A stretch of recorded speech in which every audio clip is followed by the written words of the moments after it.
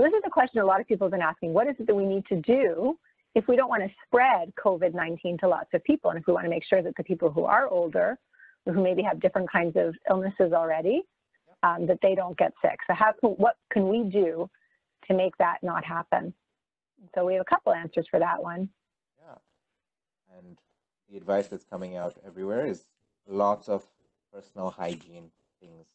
What we mean by that is one of the biggest things that you can do is making sure you're washing your hands really regularly.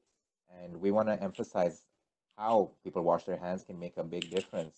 So in this case, we suggest washing your hands with soap and water, and long enough to sing the song Happy Birthday 2 times around. So singing the entire song of Happy Birthday while you're doing washing your hands, getting all in the nooks and crannies of your hands, and just making sure you're getting all cleaned up that way is a big thing.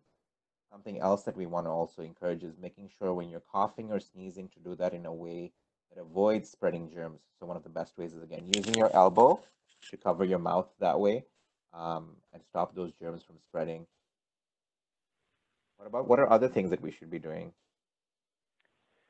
Well, I mean, the most important thing is for sure that washing of our hands and doing it so carefully in our whole hands, right, for a long time.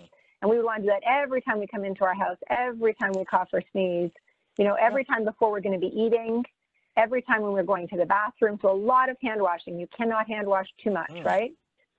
And for sure, if you do have coughing or sneezing, like what you said, making sure it's going into your sleeve and not sort of out there at other people.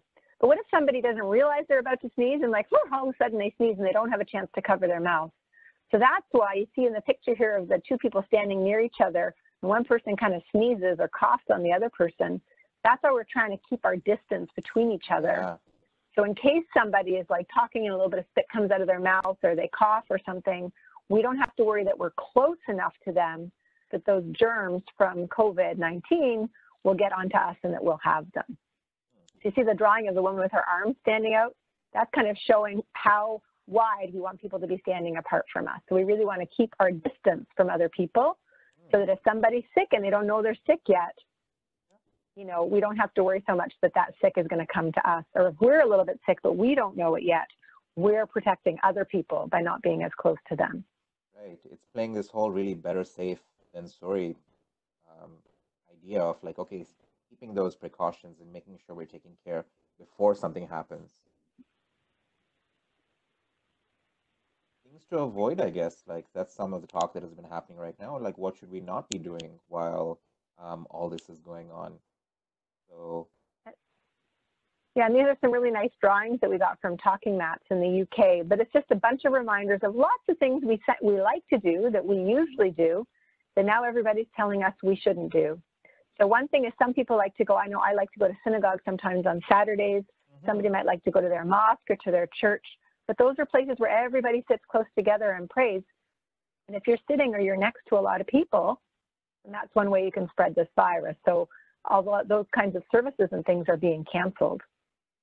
And even that favorite idea of going to a restaurant or a cafe and just visiting with a friend and having a chit chat, you'll notice even if you see a restaurant that you like to go to, now it will be maybe just takeout only because they don't want people to be sitting around and sharing food and being close to each other in a restaurant because that's another way it can spread. Sure. And again, sometimes even to get to all these places, we need to use the bus or the trains and things like that. Another place where people are all gathered together, so something else to avoid there. And yeah, lots of concerts or sports things. Again, we understand that these are things that people like to do, but they're right now, bringing people close together, and that's something that we want to avoid. So that's why a bunch of things that we're recommending not to be doing right now. And sometimes that even means not visiting people who don't live with us. So these are our friends and stuff like that. Some people like visiting them on the weekends and things like that. But that's something that we want to avoid right now because, again, just trying to stop that spread of germs. Yeah, and it is really upsetting. If you have a birthday party or something and nobody can come, that is going to be really sad. Or if you can't see your favorite relative because you can't go visit. But for now, we're trying to connect with people without seeing them, maybe just talking to them.